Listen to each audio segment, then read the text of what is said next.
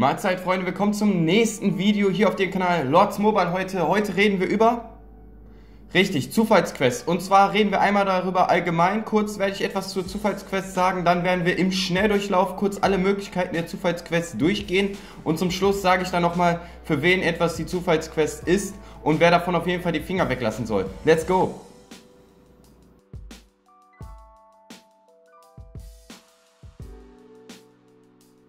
Wir werden gleich noch einen Screenshot sehen, wo wir alle Möglichkeiten aufgelistet haben, aber bevor wir auf den Screenshot eingehen, kurz noch ein paar allgemeine Dinge von mir, auf die ich gleich nicht weiter eingehen möchte. Erstens, die Möglichkeiten sind bei jeder Stufe gleich, also egal ob 125 Punkte, 150 Punkte, 175 Punkte oder 200 Punkte. Die Arten an Quests, die dabei rauskommen können bei der Zufallsquest, sind immer dieselben, nur die Schwierigkeit erhöht sich natürlich. Wir haben bei der 125 Punkte Quest 1 Tag Zeit für die Quest, bei 150 2 Tage, bei 175 3 Tage und bei 200 Punkte haben wir genau 4 Tage Zeit, um die Quest zu absolvieren.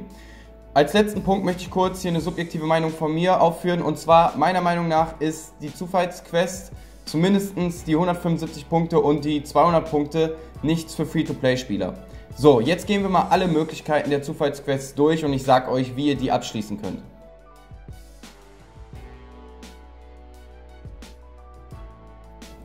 Es gibt insgesamt 17 verschiedene mögliche Quests, die ihr durch die Zufallsquest erhalten könnt. Ich werde euch jetzt versuchen, im Schnelldurchlauf alle Quests einmal vorzustellen, die ihr da erhalten könnt. Die vorliegende Tabelle, die ihr gerade seht, könnt ihr bei Google finden, wenn ihr einfach Lords Mobile Random Quest eingebt und dann unter Google Bilder direkt das erste Suchergebnis. Aber ich werde sie auch noch am Ende nochmal einblenden. Und jetzt machen wir die Tabelle weg und ich versuche euch mal so schnell wie möglich alle Quests zu erklären. Ich gehe von oben nach unten, also ich werde jetzt nicht die englischen Begriffe benutzen, sondern natürlich die deutschen Begriffe. Und ja, damit ihr da so einen kleinen Verlauf habt. So, als erstes Gildenmünzen ausgeben. Dafür geht ihr ganz einfach in den Gildenshop und je nachdem wie viel ihr ausgeben müsst, gebt ihr dann halt eure Gildenmünzen aus. Vorzugsweise entweder für Siedlungsrollen, wenn ihr oft das Königreich wechselt, oder natürlich Juwelentruhen. Dann Gems ausgeben, brauche ich denke ich auch nicht erklären, einfach Forschung speeden mit Gems oder halt Items kaufen mit Gems, Verleger oder sowas schon mal für einen KVK, was auch immer, einfach nur Gems ausgeben. Ich denke mal, das kriegt jeder hin. Dann heilige Sterne verwenden. Hierbei sei gesagt, das kann man natürlich ganz einfach im Labyrinth machen, aber wenn ihr die bekommt, ist es meistens ein Nachteil, weil gerade im normalen Modus macht man dann lieber zweimal Labyrinthwächter oder sowas für 168 Punkte und ja, da verbraucht man meistens dann weniger heilige Sterne, als man jetzt bei so einer Zufallsquest ausgeben muss, um dann die Quest abzuschließen. Aber kann man sich halt nicht aussuchen, ist ja zufällig. So, dann Admin und Gilden-Event-Quests. Ich denke mal, ich muss jetzt nicht zeigen, dass man die mit Gildenmützen und so kaufen kann, würde ich nicht empfehlen. Jeder wird wahrscheinlich genug davon haben, wenn er die nicht irgendwann mal alle auf einmal geöffnet hat. So, das war der Satz, den ich sagen wollte. Also ich habe hier zum Beispiel 1504 Questrollen für die Gilden-Quests und natürlich auch Admin-Questrollen 2901. Hier dann einfach verwenden, über diesen Button, zack, alles einsammeln, das so oft machen, bis ihr eure Quest abgeschlossen habt. Also das waren jetzt Punkt 4 und 5. Dann Hilfe senden, brauche ich niemandem erklären. Nimmt einen Zweitaccount rein oder habt immer ein Gebäude, was ziemlich niedrig ist, was ihr immer anfangen könnt zu bauen, dann wieder abbrechen, anfangen könnt zu bauen, wieder abbrechen und das machen ein paar Leute für euch oder ihr macht das mit eurem Zweitaccount für euch und habt ihr auch Hilfesenden-Quest innerhalb von ein paar Minuten abgeschlossen, wenn das mehrere machen. So, dann sind wir jetzt bei Punkt Nummer 7, Handelsschiff. Handelsschiff auch ganz einfach, ihr müsst im Handelsschiff handeln. So, das ist natürlich noch einfacher, die Quest, wenn man dann auch den Begleiter hat. Wie heißt der jetzt hier nochmal? Ich vergesse das immer, wie der Begleiter heißt. Das geht alles auf die Zeit, Marcel. Das geht alles auf die Zeit, Marcel. Wie heißt der Handelsschiffbegleiter? Leute, ihr wisst es, ihr wisst es. Hier, wütendes Seelentotem, ja? Mit dieser Fähigkeit könnt ihr diese Quest natürlich auch nochmal dann schneller abschließen. Geheimkisten ist genau das hier unten, was ich hier habe. Ist, finde ich, mit die nervigste Quest, weil man dann andauernd verteilt auf den Tag online kommen muss, um diese Quest abzuschließen. Ansonsten dauert die Quest gefühlt ewig.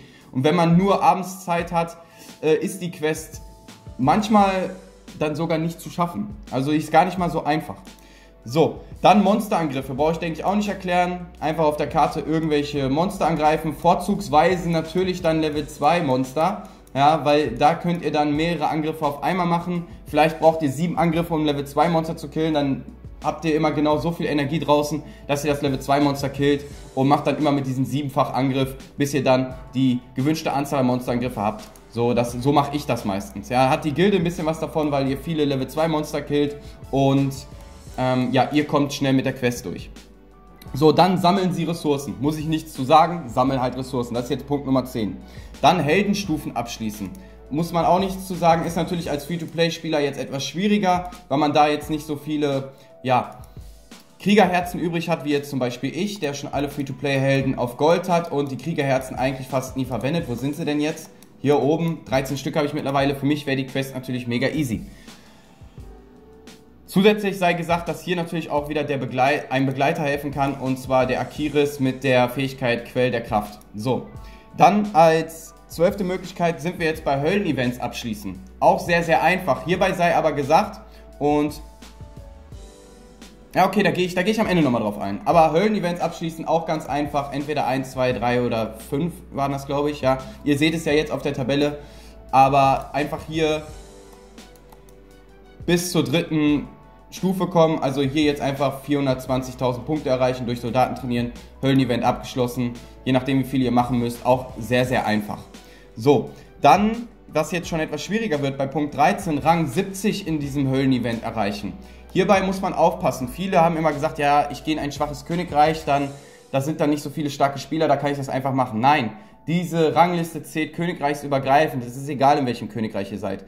Alle Burgen, die über Burglevel 25 haben, zählen für diese Liste, für diese Rangliste dann in die Top 100 zu kommen mit. Die niedrigeres Burglevel haben, haben nochmal andere Höllen-Events, aber es bringt nichts dafür, irgendwie für so eine Quest das Königreich zu wechseln. Habe ich schon mal gehört, deswegen will ich es an der Stelle hier kurz erwähnen. Aber ansonsten kann ich euch nicht empfehlen, solche Soldatentrainings zu machen. Außer ihr seid jetzt ein richtig krasser Spieler und könnt da 4 Millionen Punkte oder sowas machen. Dann kommt ihr natürlich immer 100%ig fast in die Top 70. Aber es ist schon schwieriger. Ich habe immer gute Erfahrungen gehabt mit Pakte oder halt Gebäude bauen, also wo nur Gebäude ist. Dabei muss man aber wieder sagen, dass das schwierig ist, wenn man schon alle Gebäude auf 25 hat. Vielleicht, wenn man gerade von Herrenhäuser auf Lazarette umbaut oder von Lazarette auf Herrenhäuser, kann man das gut machen. Aber ansonsten schon eine unangenehme Quest, wenn man nicht 100%ig weiß, wie viele Punkte man machen muss. Dasselbe gilt natürlich dann auch für die Punkt Nummer 14, Rang 70 beim Solo-Event. Ist dasselbe, nur mit dem Solo-Event, brauchen wir jetzt nicht weiter beschreiben. Dann erhöhte Macht, allgemeine Macht, also absolute Macht, ist sehr, sehr einfach, würde ich einfach Truppen bauen, ja. Forschung ist natürlich schwieriger, gerade bei der 200-Punkte-Quest, wo man 3 Millionen Macht erhöhen muss. Wenn man das jetzt nur mit Forschung macht, ist es schon schwieriger. Wenn man jetzt eine große Forschung gerade abschließt, dann ist es einfach, aber ansonsten 3 Millionen Forschungsmacht, dafür braucht man schon ein paar Speedups. So, aber wenn man die absolute Macht sieht, also hier Punkt Nummer 15, dann einfach T4 bauen oder T2 bauen oder sowas, dann geht das relativ schnell.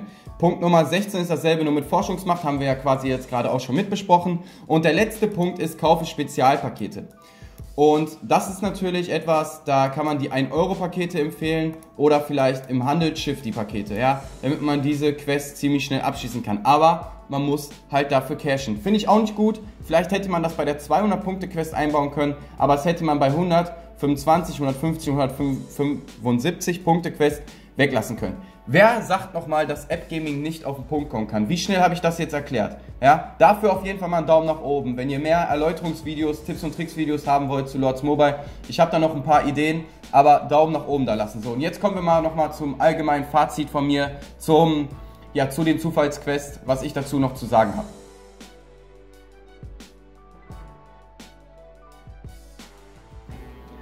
Kurzes Fazit nochmal, ich will kurz noch auf 3 Sachen eingehen.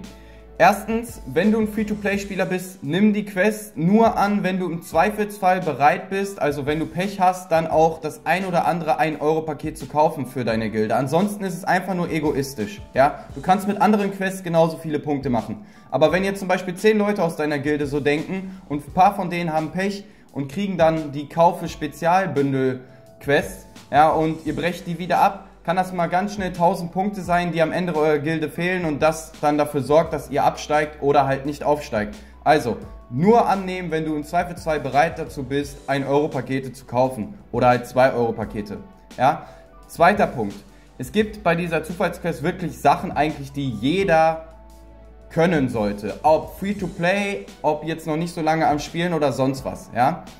Denn solche Sachen wie Gildenmünzen sollte jeder ansparen. Natürlich kann man jetzt vielleicht nicht bei jedem Gilden-Event die Gildenmünzen-Quest machen, aber zumindest bei jedem zweiten. Nicht sinnlos irgendwann während des Gilden oder während anderer Events die Gildenmünzen ausgeben, sondern macht das während des Gilden-Events. Dasselbe zählt natürlich auch für Hilfesenden und sowas oder für absolute Macht. Man sollte immer fürs Gilden-Event ein paar Speed-Ups in der Tasche haben, damit man auch mal so eine absolute Machterhöhungsquest abschließen kann und so weiter und so fort. Ja? Das schon mal als zweiter Punkt hier.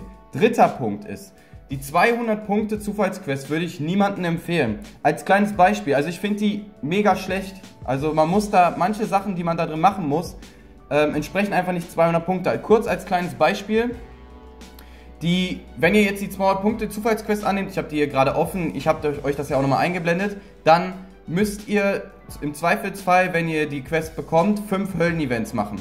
Okay, dafür habt ihr jetzt 4 Tage Zeit. Aber an sich, wenn man 5 Höllen-Events machen muss, will man die schnell weg haben. Das heißt, man nimmt sich einmal von nachmittags bis abends Zeit, ja, und kommt dann immer, wenn ein neues Höllen-Event anfängt, mal kurz on und beendet das, wenn man es machen kann. Das gibt 200 Punkte dann für 5 Höllen-Events. Es gibt aber, ich weiß gar nicht, ob die Quest gerade hier bei uns da ist. Ich denke mal nicht. Aber es gibt auch halt eine Quest, da müsst ihr 5 Höllen-Events machen in 10 Stunden, absolut machbar. Und die gibt 240 Punkte zum Beispiel. Auch 100.000 Gems ausgeben ist absolut uneffektiv. Wer gibt denn 100.000 Gems aus für nur 200 Punkte in ein Gilden-Event? Jetzt stellt euch mal vor, ihr nehmt 5-mal diese Quest und 3-mal davon habt ihr 100.000 Gems ausgegeben. Dann habt ihr für 1.000 Punkte 300.000 Gems ausgegeben, was vollkommener Irrsinn ist. Also 125, 150, 175 Punkte Zufallsquest kann ich noch verstehen, habe ich auch schon das ein oder andere Mal gemacht. Von 200 Punkte würde ich die Finger weglassen, weil absolut ineffizient ist. Da kann man mit anderen Quests viel, viel einfacher und auch noch viel, viel mehr Punkte machen. Das so zum Abschluss hier zu den Tipps und Tricks Sachen hier zu der Zufallsquest. Ich denke mal, wir haben genug jetzt darüber geredet. Ich habe es versucht, so schnell und kompakt wie möglich zusammenzufassen. Wie gesagt, gebt dem Video einen Daumen nach oben. Ansonsten wünsche ich euch einfach viel Erfolg weiterhin beim Gilden-Event und vor allen Dingen viel Spaß beim Lords Mobile Zocken. Ich bin raus. Ciao, Leute.